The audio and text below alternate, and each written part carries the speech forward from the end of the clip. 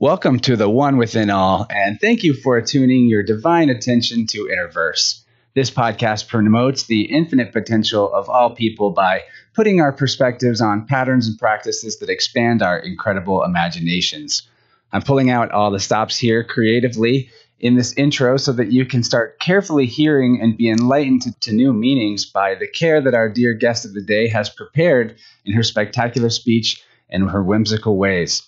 Long have I longed to share my love for our magical language by bringing you a conversation with this wonderfully stunning and oh so cunningly punny person before me. It is my pleasure to introduce to you the wordacious wizardess of novel neologisms, the notoriously gregarious global guru of good vibrations and pretty poetry, the one and only Laurel Airica. So dust off your dictionaries and start stirring up your synonyms. It's going to be a punny show. While I always aspire to write interesting introductions, today I'm on fire with inspired elocution thanks to spending the last week diving heart deep into the various media that Laurel has appeared on in recent years. Affectionately known as the metaphysical mother goose, Laurel reveals occult meanings hidden before our eyes as unconsciously uttered linguistic white lies, and by exposing the programs inserted in the sentences that make up our lives, she has helped many magical beings break free of language slavery and put spirit back in its place in our hearts and our words. Like Laurel, I love to point out that heart and earth are anagrams, and whether it's for performance poetry or fantastic fiction, Laurel Airica is a beloved spirit in the hearts of many souls around the earth.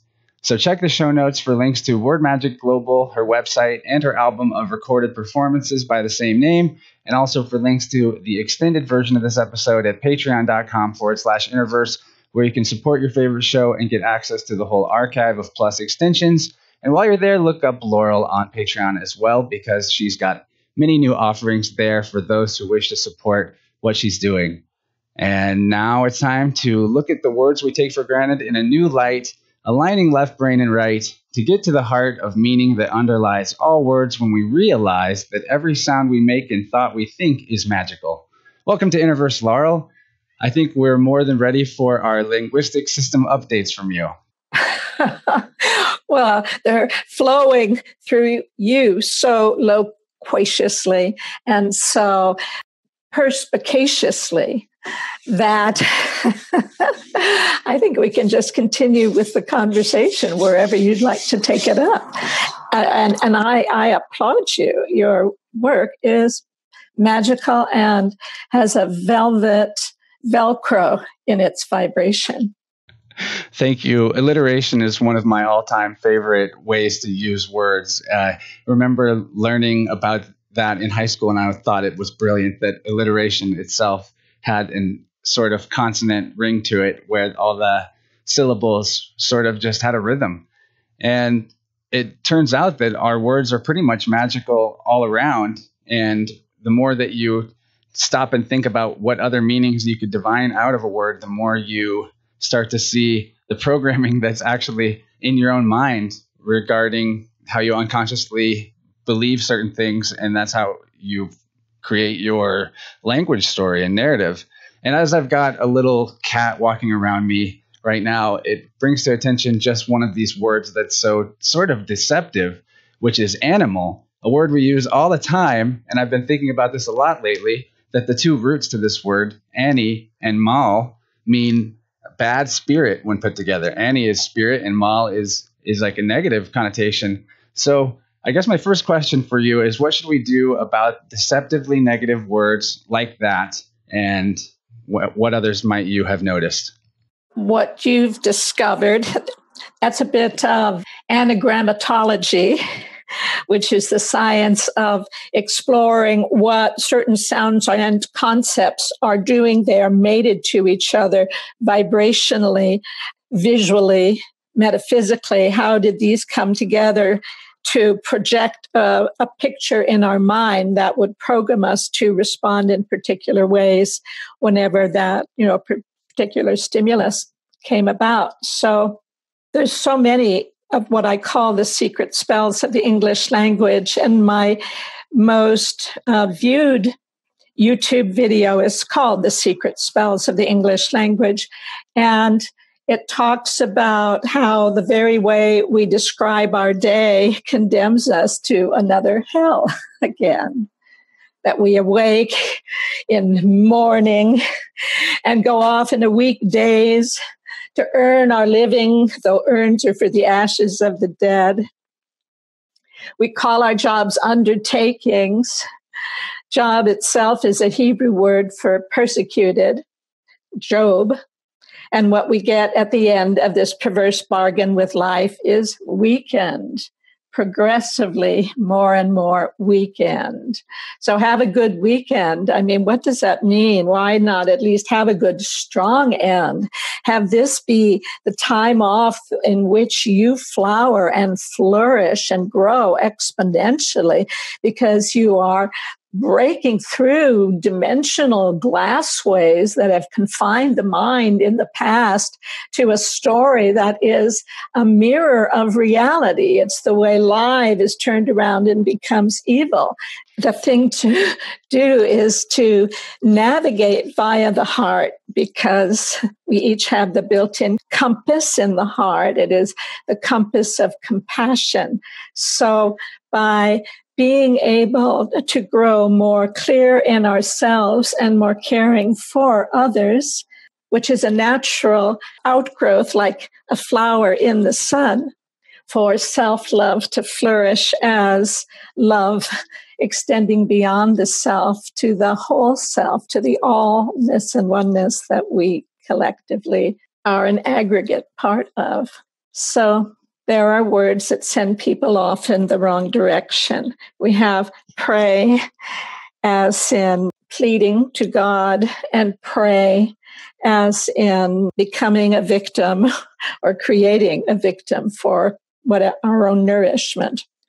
And prophet, the great wise one, prophet, and profit, the bottom line of the whole economy. So when you have pray and profit, when you look at those two words, the reflections of the two of them, you see that, let me give you the other two, worship or worship. And the old, I guess, Phoenician or pre-Hebrew word for worship that is translated into the Old Testament, it actually meant work. So that's another etymology beyond just looking at the way words make you feel or the more obvious under the surface meanings when you start looking at it from a middle perspective. There's also the whole etymology and ancient language research that one can do to start getting some very different stories out of mythology and scripture and even words that we hear as maybe names of corporations or things that we actually thought were just made up words but really meant something. Like Pepsi is an Egyptian god of chaos or something like that, a god of darkness. There's lots of stuff like that. What I really like about what you said is the idea of going from a heart-centered perspective. Earth is an anagram for heart. I think it's the fourth planet, and it's if you count the sun, it's the fourth body, right? And whenever you look at the heart chakra in the Vedic system of chakras, it's the one that's in the middle. It's the fourth. And so being between our left and right brain, being between our masculine and feminine side, being in balance between all forms of dualism and polarity that we could have, that's how we can see the extra meaning underneath things. Because if we're just looking at it from only the left brain perspective of the dictionary and contextual definition, we won't see beyond the surface. And I guess what else could you say to explain this idea of green language or heart language, or what I like when it's called the language of the birds in occultism? I have an article on that subject. I don't know if you saw it. It's online, Awareness Magazine, Language of the Birds. So let me see where to begin. Well, my belief is, see, there's the word leaf and be a leaf. It's all us. These are our internal organs in the collective oneness of us all. And a way of speaking, a way of making music that is elemental, that is literate and literary and elemental in the sense that it harmonizes with all of nature, we will regreen the meadows of our hearts with sacred psalms and incantations. And in any case, I have a whole vision of what happens when we tune up the language. And it is a collective endeavor. Now one person can invent a new language and expect others to accept it. But each person holding the same high intention to speak a language that makes the plants grow, that supports, facilitates the metamorphosis of human consciousness, that we can do, each of us together, scintillating word by word, contributing to each other and beginning to put into circulation. Then we so tune the language that it's scintillating, and the scintillation is uplifting, and people are drawn upward into their higher nature. And we create the momentum, like a tsunami of positive consciousness. And maybe we need to play with that word tsunami. That might be very interesting to explore, and maybe reverse, I don't know. But in any case, yes, we could do it. We could create a chorus of beautiful music through our social intercourse with a language that has been so tuned up that when we speak to each other, we're uplifting each other. That there is a scintillation. It's like energetic acupuncture, where we're moving, in harmony with each other. And the energy is so rich and so fine that we're both amplified. And in that amplified energy, higher frequencies are drawn to us because we're like a battery. And then we dance for as long as we're meant to together. And then it might be a minute, it might be a lifetime. And then go dancing with others, always with the intention of elevating frequency through every word we speak. I think that what we are able to do to actually create what you're talking about is just having fun with words and being honest and reflecting with each other. The concept that I've had for a really long time, that was sort of, I guess it came to me early on, way before I even started podcasting and led me to want to do podcasting, was when I realized that just like two notes that are being played on a guitar that can create a harmonic sound together, two souls, whenever having linguistic intercourse, as you call it, we are actually creating potential harmony or dissonance in that. And so whenever you're talking to somebody and you're just opening your heart about anything and you start feeling more and more excited, it's only natural that you also start to care about that other person more. But the third component that comes in when you have the care and the excitement and the fun is the imagination. That's what the imagination is, what creates that extra new awareness or insight that you reached when talking to this other person that you've never had before. So I call that soul harmonics, because you actually learn things that you didn't know that you knew until you were with the other person and they brought it out of you. So I think that's kind of the nature of what you're talking about. Yes, absolutely. And you call it soul harmonics.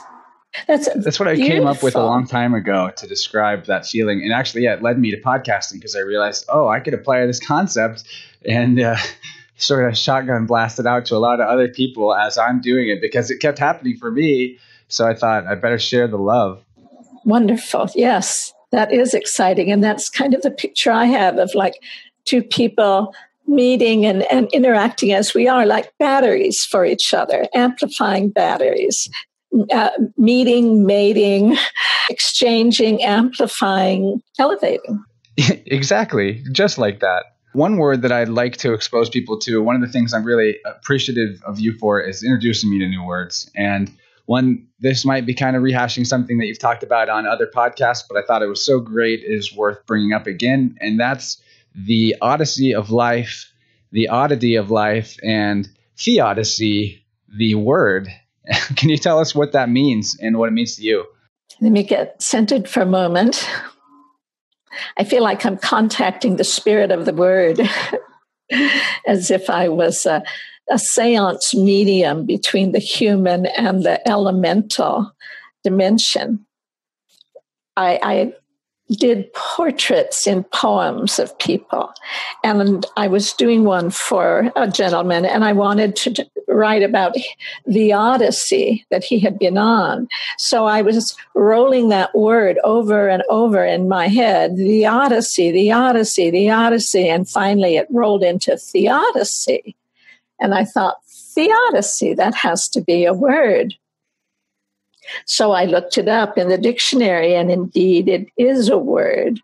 And it's a vindication of the goodness of God in relation to the existence of evil. That is just a fantastic word. And it's so perfect, because isn't that what the hero's journey is really all about? Coming to our personal balance and learning to appreciate everything that seemed unfair about our life that made us who we are now and makes us appreciate what we actually have come through. That's beautifully and brilliantly said. And also just looking at mythological stories that involve the hero's journey, there's something that's just unbelievable in itself. The Odyssey and the Iliad, all those Homeric poems would have been recited by memory by the bards of old. And that's one thing that I've been impressed with you about, is how you sometimes will just drop into rattling off some of your writing that you've got memorized. And I was wondering, do you have any tricks for that in particular, or is it just something that comes natural, or do you practice? I think of rhyme as an electropoetic force. So when I'm playing with rhyme, it's like I'm playing with magnets and balancing energies and putting them in relationship to each other in ways that just delight me. And so once one comes together with another, once there's that coupling of a big, beautiful idea with a wonderful sound that has several meanings, then I want to hear it in my head over and over and over again, because it moves through my heart and out my ears. It's like this lovely self-stimulating experience. So that's how I memorize my work. Little magnetic union after another, and the rolling expression and experience of feeling the words, the sense and the meaning so eloquently joined that it's easily memorable for me and easily imbibed and enjoyed for others. That would be a really cool thing to do in general, would just be a little mini performance of any of your work, just to give people a taste of some of that. Thank you. Where to begin? I think I'll begin with one that nobody's heard, and it's called Word Fire. And when I was in my 30s and I was on a date with a fellow, and he said, "What is it that you want to do with your writing?" And I answered him immediately, bypassing my thinking, and said, "I want to set the fire on page." So this is a piece called Word Fire, and it really is a true story. I received my education from the fine electric dots of silence, the carbonated fizz and fuzz of all that is or ever was, because the slender flower of consciousness that pushes through the concrete mind has broken through the hardened places where my heart had been confined, allowing me to feel and hear what God reveals as we draw near. Now I've grown joyous and devout by living from the inside out. And here's one insight I was told. If your heart is heavy, it must be gold. So first, I wrote with the quills that I pulled from my heart. For the blood of our wounds forms our ink when we start. Then I pulled off the cobwebs of ancient ideas and began spinning yarns as my own panacea, and to weave empty space like the finest of lace with the echoes of word twins I placed face to face. That was page 1, and we'll see if page 2 wants to emerge in a moment or two.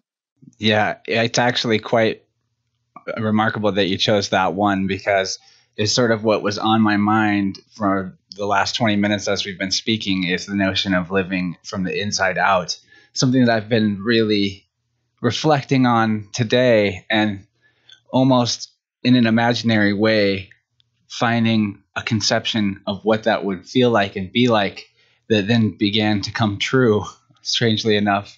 And it's almost like seeing yourself from the outside, yet living completely from the inside. As you said, if your heart is heavy, it must be gold. Well, that blood that you spill onto the page, that is your authentic self, made up of all the wounds you might have ever had, or all the trials and tribulations that you thought were so impossible. That is the authenticity, and that's also the gold, because gold is AU on the periodic table, which is what authenticity begins with. It begins with the gold. So that's sort of what you got me thinking about, and it's all around us. This the spirit and this closeness to the divine source is possible in any moment. You can just look into the trees and treat it like a 3D magic eye puzzle. Let your eyes sort of defocalize and step into that liminal stillness between left and right, and between passively observing and imaginatively interjecting. And I think that's the flow space that you like to inhabit. And I see you channeling, and it's very still and silent, yet resounding and almost violent, a cacophony of verbal beauty that has got me on some sort of poetic bend right now. So thank you for just really igniting all of this creativity and passion in me, and hopefully the audience. And this is exactly as fun as I expected. Although, of course, what could I have expected from such an infinite personality as yourself? I guess I'll get around to asking you another question. Just what do you think the imagination is, or what is spirit? Let's go all the way. Well, the imagination says what it is. It's I'm a genie. That's perfect. And when you turn it around, it's almost perfectly letter for letter, but just not quite. Imagine an enigma. They're essentially echoes and reflections of each other, and it takes imagination to solve an enigma. So I believe imagination is our ability to stretch out our tendrils and to receive higher frequency energies, and continually make room for them by letting go of the disharmonies. Yes, letting go of the disharmonies is the way to improve your imagination. It's often been said enlightenment is a destructive process, and what that really means is getting out of our own way, stopping doing things that are hurting us more than starting to do anything special, because we're already special, and it's the crap and the armoring that actually makes us feel unspecial and feel stuck and feel heavy. We're actually omnificent. That's a word that I learned from you as well. Would you like to define that one for us? Well, yes, it's quite gorgeous, but I want to back up for a moment. About 5 minutes ago, the reflection you were giving me on my work and encouraging people to go out in nature and see multidimensionally would have been a perfect moment to share a piece of your artwork or two. I hope you will consider doing so as part of our conversation together.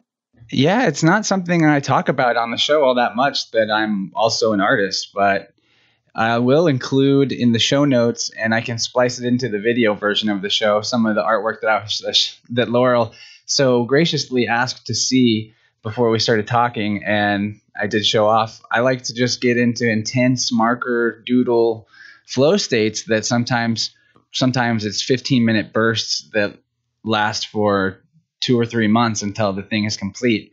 But yeah, that's something that's my that's my personal favorite creative outlet besides just having these soul harmonic conversations. And thank you for recognizing and uplifting that in me, because it gets pushed to the side a little bit with other responsibilities that I grant myself. And I find that in life, we often do create tasks for ourselves that will take up just enough time that we don't quite have the resources to do our special thing. So how have you experienced that particular dynamic in your life? And what would you call your perfect day, I guess, if you could describe one? You know, you're asking me a question I haven't really asked myself to any great degree. So perfect day is when I awake in such a state of harmony. I feel so much peace running through me that comes up from the earth through me and connects heavens and down. And like all of us human beings, we're plant things and we're all living in harmony, and I'm living at peace. And quite personally, I like the idea of living in the forest, maybe in a tree house or in a little mobile tiny house where I can be such a part of nature as I write and just enjoy my life that I'm able to translate this language of the birds and the bees and the leaves and in English. And I'm speaking metaphorically, I believe. How that would look for me, human and physically, I really haven't pictured, and probably ought to do so. Well, there's no real shoulds other than certain things maybe you shouldn't do to other people that you wouldn't want done to yourself. Other than that, we're pure freedom is what we are. So I think your answer is quite perfect. And although it's a useful trick for me to sometimes reanalyze my daily habits and behaviors and think, where could I trim certain things out and add certain things in to be a more ideal version of myself? But yes, if your starting point is total peace and stillness, then your creative energy and imagination are going to flow freely through every moment that you're living. And it really doesn't matter what you're doing. You're going to make ideal choices for yourself because you are truly being yourself. So I thought that was a great answer. It's not the typical answer I get when I would ask someone that question, but it's an enlightened one, I would say. I would love your response. But let's back up and talk about our omniscience. What is that word? It's just such a beautiful one. I have never met anyone who knew the word omnificent. I came across it in a dictionary. It felt like as if it was by divine appointment. We all have grown up hearing omniscient, all-knowing, omnipotent, all-powerful, omnipresent, present everywhere. That could describe and has described God. It also could describe Big Brother. So it's not a very empowering image. People know those three, omniscient, omnipotent, and omnipresent. Never met anyone who knew omnificent, which means possessing full creative power. And we are all omnificent, though hardly anyone has heard the word before. We all possess full creative power. And people sometimes say, well, I'm not creative. But as a species, we've already demonstrated that we possess full destructive power. So the other side has to be true as well. And the 1% in consciousness can continually do as we do to elevate our frequency, letting go of everything that does not serve so that we can be more available to an ever greater infusion of divine love intelligence to be able to use in our own creative, unique ways that are so entertaining, like a butterfly that spins its own wings, and every most sensuous elemental experience you could possibly imagine that you can have just by raising your frequency and living in harmony. So all of us together, in my picture of the future, are tuning up the language so that as we speak, like in one piece it says, for if our words so melt the heart, they start the milk of human kindness flowing. So that every time we speak our mind, we set another flower growing. Then I believe before our very eyes, we human beings, like butterflies, will fully metamorphosize. And it goes on from there. So that's the kind of enchanted green language I picture.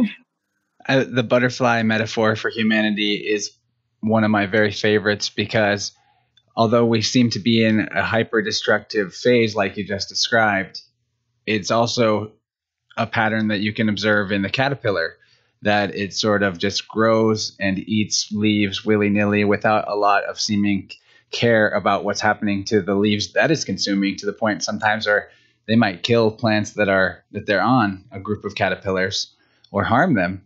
But then that caterpillar body becomes the butterfly through a process of what are called imaginal cells activating inside the caterpillar.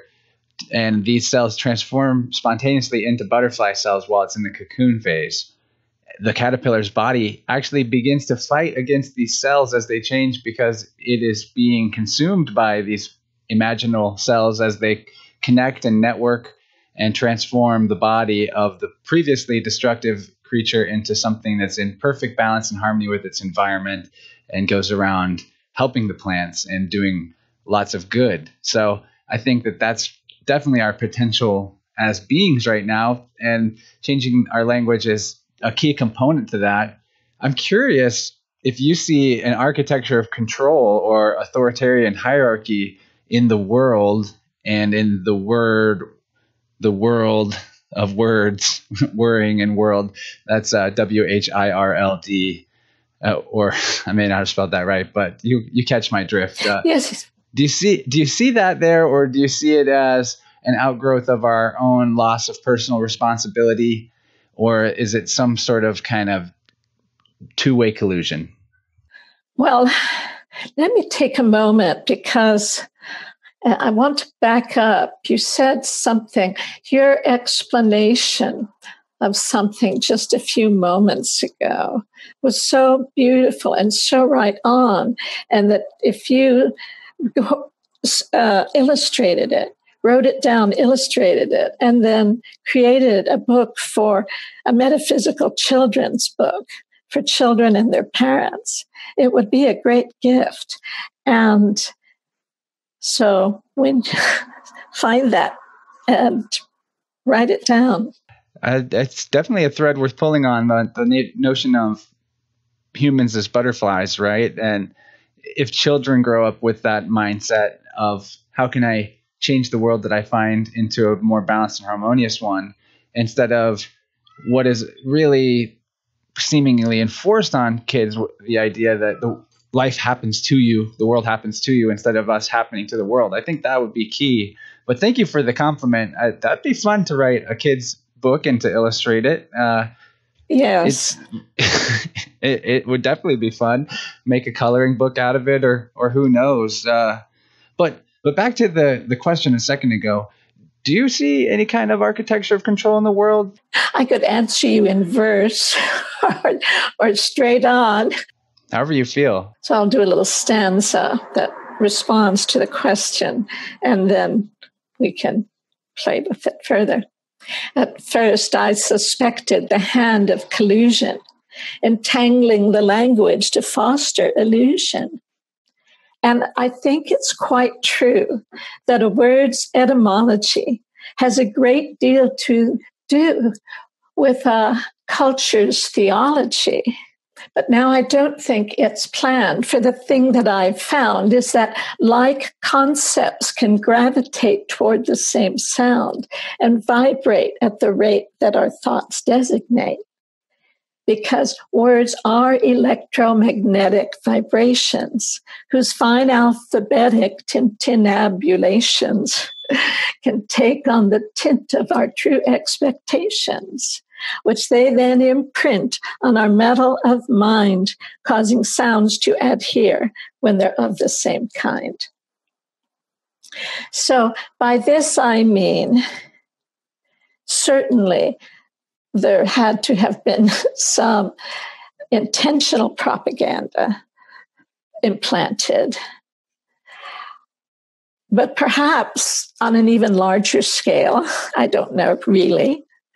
It's a natural function of language for sounds to congregate. And language, as we speak, we're sounding our own depths. And the consciousness that is being hypnotized out of people or hypnotized them into through all the media and all the craziness, that's reversible. We can become creators of the language we speak by tweaking it, by tuning it up.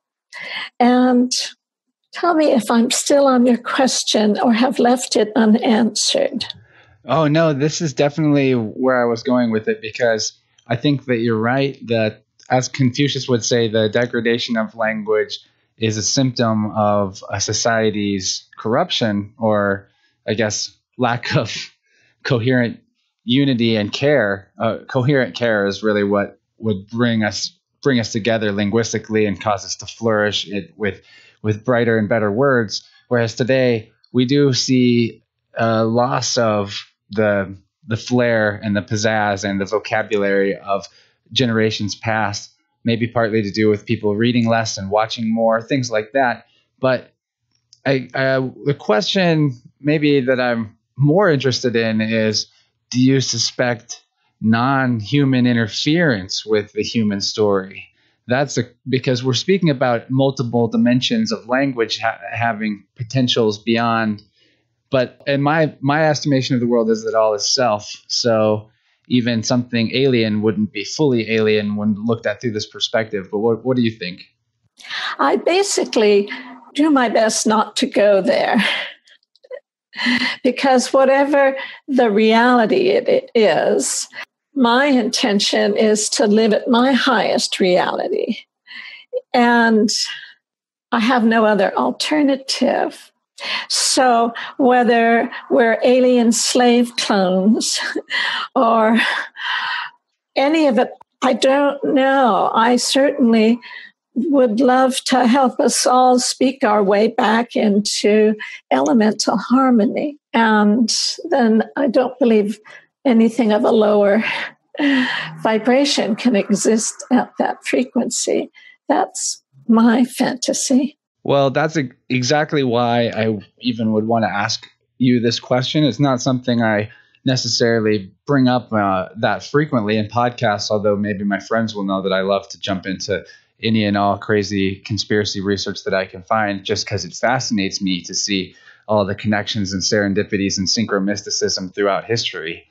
But what you say is the absolute bottom line truth, which is that what we think we are is what we are. So we certainly don't want to think that we are some sort of alien slave clones, despite the potential for that to be the case. Why don't we just agree that our potentials are infinite, and therefore that's why we'll never maybe even pin down our ultimate origins, because our origins are from an infinite source that cannot be defined. That's kind of the point of the source, is that it's indefinable, ineffable. It is the all, and also therefore like the nothing and the stillness. So that's kind of why I wanted to ask you that question, because I knew you'd have an enlightened answer on it that sweeps away the fear, which is false evidence against reality, that causes us to believe that we have a loss of personal power in any situation. That's why I wanted to bring it up, so that we'd all know that we actually have full power, and it has a lot to do with the story we're telling ourselves. Yes, that is the word. Omnificent, possessing full creative power. It's very close to magnificent, which is a beautiful world. It's like of majesty. And I believe we all can live at a frequency of majesty, of divinely human royalty. And it's a quality of consciousness that puts one at that elevation. And the healing of the instrument to hold an ever higher, finer, sweeter vibration. So you'd say our bodies are like an instrument we're playing in a jam session. Yes. I don't know if I would call it a jam session, but I know that's the popular word. So we're closing out on the first hour, the free hour. It would be a great time to point people towards some of the ways that they can find you online before we take our little break and go into the good stuff. Hour 2. I have 3 different performance pieces, and there's one specifically that gives my vision in sort of a short, kind of clear yet rhythmic and perhaps amusing way. If people are familiar with the viral video I have, it went viral when it was posted on the Facebook page of Collective Evolution. That's actually where I first saw you, so I'll be sure to post that. It's nice and concise, and I really enjoyed it. Wow, The Secret Spells of the English Language presents a quick window into the problem that I discovered. My anthem, Taking Command of the English Language, outlines what we can do about it. And if you would not mind posting that one, and I can send it to you again. It's been my second most popular video, but it hasn't had the same level of exposure. And I think people should, if you're going to pick just one or the other, people listening to this episode ought to choose Taking Command of the English Language, because although the other one is fun, we actually covered quite a few of those concepts in this conversation. Perfect. So I would watch both if I was you guys, but if you had to pick one, do check out Taking Command of the English Language. Well, that would be so lovely. Thank you. And so what I want to share in verse right now is the overview, just a fairly quick summary, which is that English is the leading software of the Western mind, and it's filled with cultural biases that are akin to computer viruses that infect our thinking with an antiquated and manipulated vision of reality, originally promulgated by the church as an instrument of mind control to perpetrate this antiquated vision of reality at a time when people had to surrender their minds if they wanted to keep their heads about them, quite literally.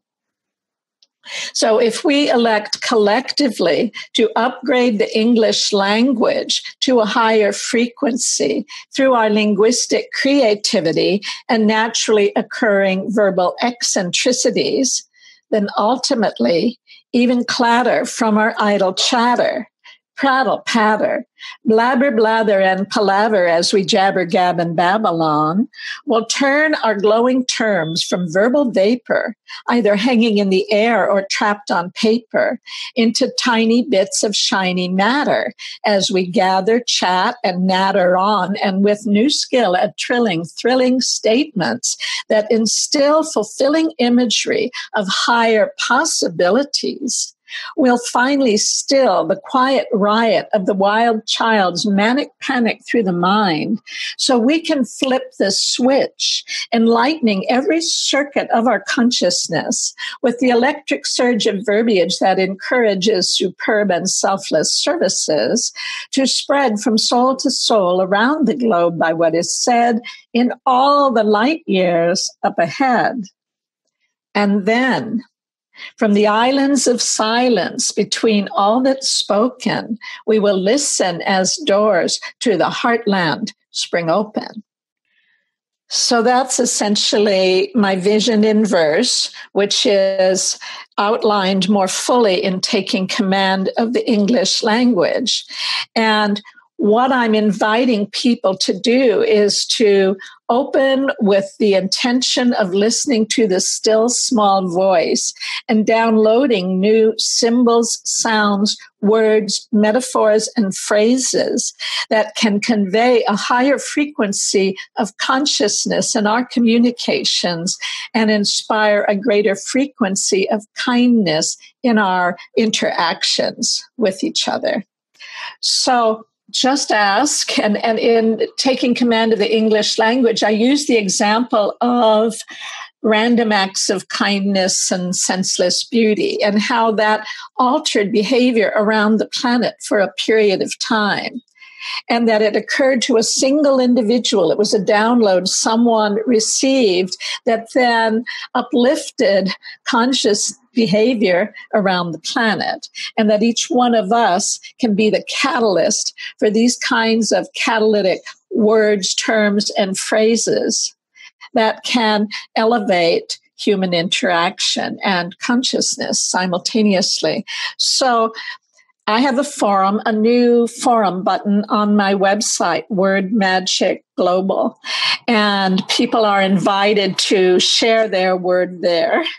And I will help put in circulation along with you some marvelous alternatives to some of the ambiguous terms we have that may make sense consciously and yet undermine consciousness subliminally.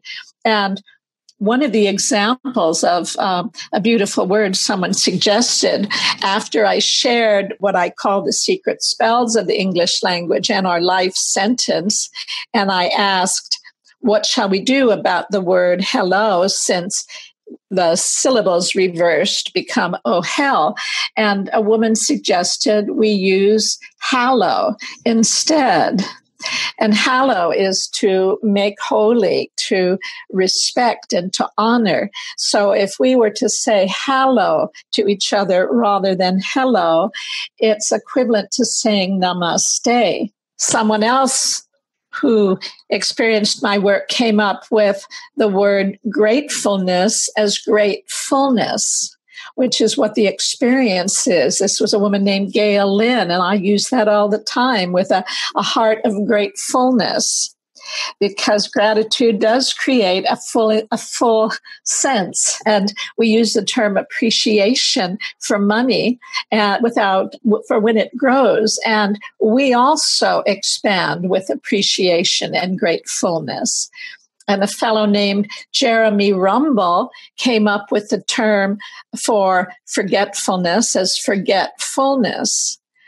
And I talk about the crippling disease that most of us suffer from of temporary loss of infinitely long-term memory. I call that I-amnesia. And Jeremy Rumble calls it forgetfulness. So there are all these messages in words, and as we make them more conscious and share them with each other and come up with new words and metaphors and phrases, we really can help facilitate our essential evolution from humankind to human kindness. So my intention when I have enough people working with me, a tribe of people, is for there to be an invitation for Word Magic's literary lotto, where people can send in the words and phrases and symbols and sounds that they download with $1 for a committee to review. And those that we feel will have the highest potential for a positive catalytic impact on people, these are the ones we will market in a variety of different ways: T-shirts, bumper stickers, whatever it is, to help permeate the culture with higher consciousness. And the person who came up with the idea will be honored as the prophet and profited with our marketing efforts. So the idea of upgrading language, which was an epiphany I had, and I define an epiphany as a sudden recognition of the obvious. After I had that epiphany, I learned that Confucius said, when asked what he would do first if given charge of the governance of a country, replied that the first thing he would do would be to correct language. And he explained that if language is incorrect, then what is said is not what is meant. And if what is said is not what is meant, what needs to get done remains undone. And if this remains undone, arts and morals deteriorate, justice goes astray, and people stand around in helpless confusion. And Orwell himself, who has said that politics corrupts language, and language, once corrupted, has corrupting real world influence, also said that we can begin to make changes at the verbal end. So that's something that all of us can do. We can feel extremely powerless with the insanity that's dominating world policy today, the absolute egomaniacal battles of the broken children in office. And yet we were raised with the awareness that in the beginning there was the Word, that there is something highly potent and creative in the Word. And English is the language that's rebuilding Babel's Tower, or has already actually done so. So this is our opportunity and our time to test our articles of faith in the positive power of the Word by putting it to good use with high intention. And that's what I seek to motivate with word magic and facilitate on my website. And I'm available for conversation and for sharing. And the intent really is to create a global movement for linguistic improvement that honors the power of the Word, recognized in every culture. It's not just the Genesis myth that said in the beginning there was the Word. So that's my vision for Word Magic's literary lotto, where you open up and ask for the divine genius within to start speaking through you and informing you and helping to upgrade the language. Wow, that is definitely a divinely inspired idea. I love how you've made a game out of the notion of upgrading language, make it participatory with people who might be fans of what you do and probably very interested to interact and join this lotto. One thing that I was thinking about is that with, at least in my life experience with like my friend group, we will tend to come up with our own versions of words for things, special words, secret codes and things like that. And it's also so easy for weird and sometimes just kind of asinine slang words to go from being a small little clique's phrase to all of a sudden virally spreading across the planet. I could think of several, and the way they morph is very strange, such as there's one that the youngsters used to say. They'd say something is on point if it was cool or good or whatever. And then all of a sudden, all around the country, everyone started saying that's on fleek instead of on point. And how the hell does that even happen? I don't know. But I think it's a good idea that we start investing more intention into this meme magic that is possible to ignite things for good or ill in people's mass consciousness almost overnight. So I think that it's a great idea you've got, and I'm going to participate. I hope others do too. Well, thank you so much. And it's so fun when you either see words within words. I mean, that's part of it too. Like I shared with you yesterday, the magical word beautiful. It's like it spreads out its wings and you see that it really means be you to full, since there's nothing more beautiful than the fullness of the expression of an authentic being.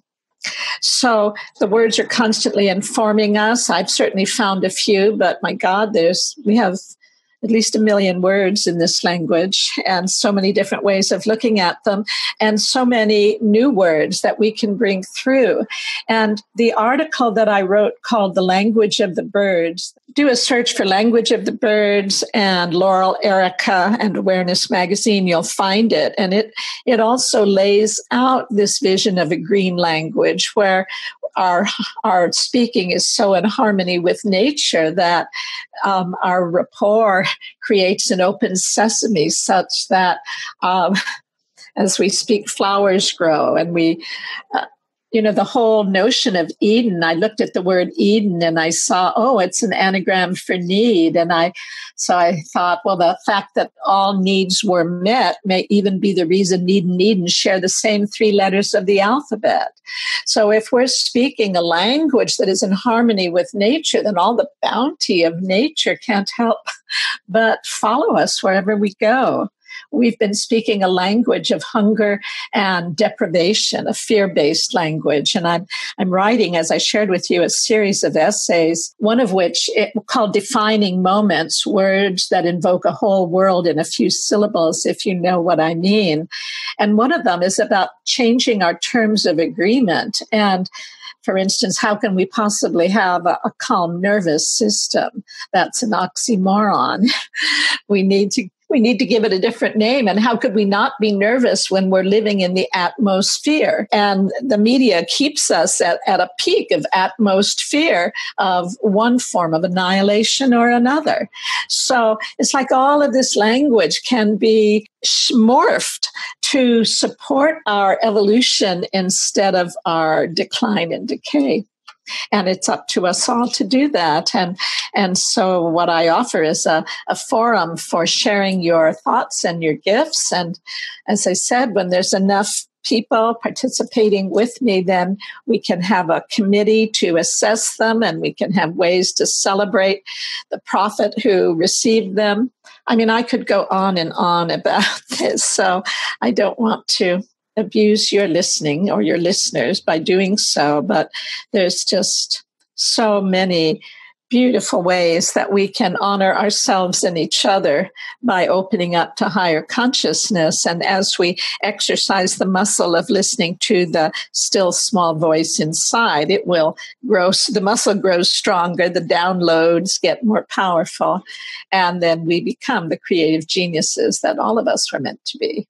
You're speaking my message. I love it. Thank you. I did not mention that I do writing and editing for people with projects whose intention is to uplift consciousness on the planet. And they can find what I do by going to myname.com. I'm sure, being that this show is aimed towards the creative and the artistic individual, we're bound to have some writers in the audience that maybe someday would like to connect with you. How would your services be standing out from other editors? Well, recognizing a written document as a piece of verbal music and tuning it in such a way that the sounds and scents are in an exquisite harmony that makes the communication very receivable by your audience. And of course, the more you tune up your frequency, the more that will appear in your writing. So I am a nitpicking editor because I believe every letter and word has a power and a role to place in the communication of your ideas. And it's essential for there to be music in that communication in a mental exchange kind of way. So if you're understanding my communication here, I'm a very precise writer looking to create the clearest copy, the most receivable way of communicating the idea, and eloquence of language. So that's what I can do. I can also do less levels of editing as well. My website is LaurelAirica.com. Well, we've had a perfect conversation as far as I'm concerned. And the last thing I'll ask you for the pre-show is, what is Kotodama? Is that how you say that? Yeah. Well, that's how I've heard it said. Yes.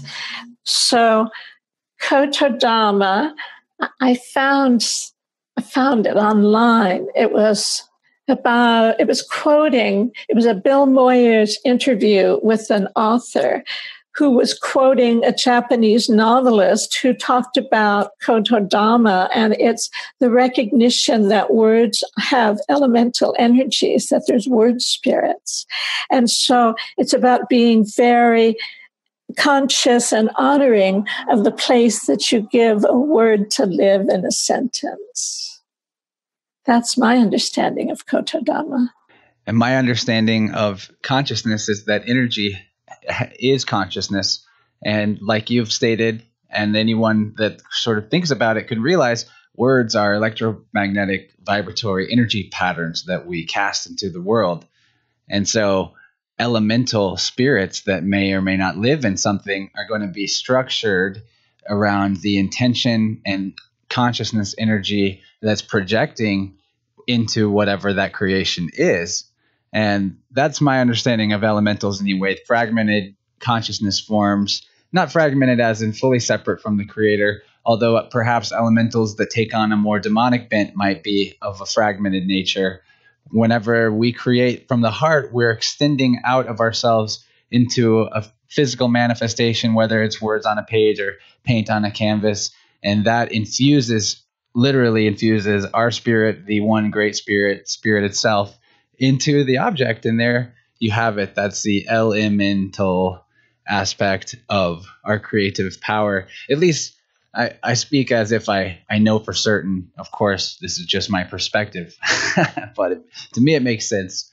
The other thing I wanted to mention is the Patreon site and the fact that I have so much material that I would like to bring out into the world with very well crafted videos and motion graphics so that I can show the extent to which I've discovered that the alphabet is computer code that programs are thinking. And I believe on one interview or another, I shared my piece on the letter S called Esoterica by Laurel Airica. And I have a piece on the letter I and various other little letters. So it's so much fun to play with words. People of all cultures and all ages have done so. And it's an enlightening form of entertainment. And I hope everyone will feel inspired to participate with me. Yeah, I would like to hope that there's an artist out there that might want to help animate something with you or collaborate in some way, add music to something you're speaking. I know you're out there, people, so please get in touch with Laurel. You can find the links for all of her things, many videos and some of the articles she mentioned and her websites on the episode notes. So check it out. Thank you, Chance. I just have such high regard and great love for you. You are such a beautiful, divine, kindred spirit.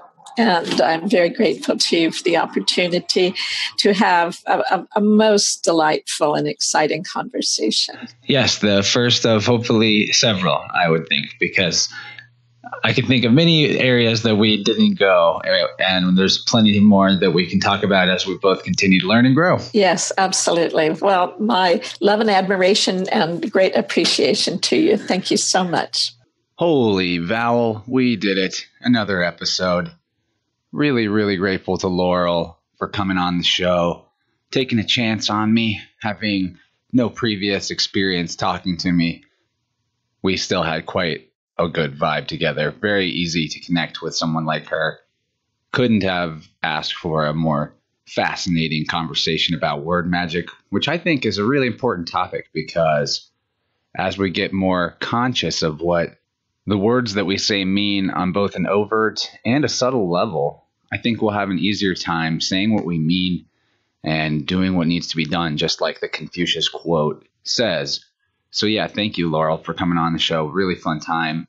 I hope that maybe any artists or animators or musicians out there who might want to collab with her on some future word project, please get in touch with her. Remember, her website was laurelairica.com or Word Magic Global.